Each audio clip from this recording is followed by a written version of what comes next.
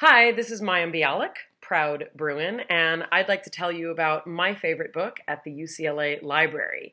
That book is Warrior by Dr. Teresa Larson.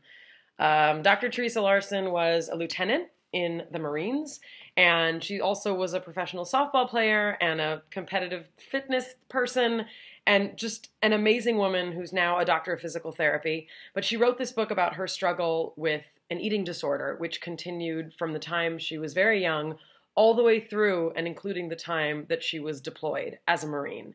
And it is an inspiring story. It's a touching story.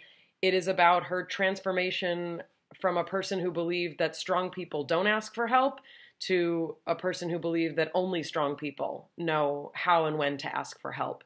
It's a phenomenal book. It is touching, it's funny, and it's truly inspirational. So I recommend Warrior. And that's it. Go Bruins!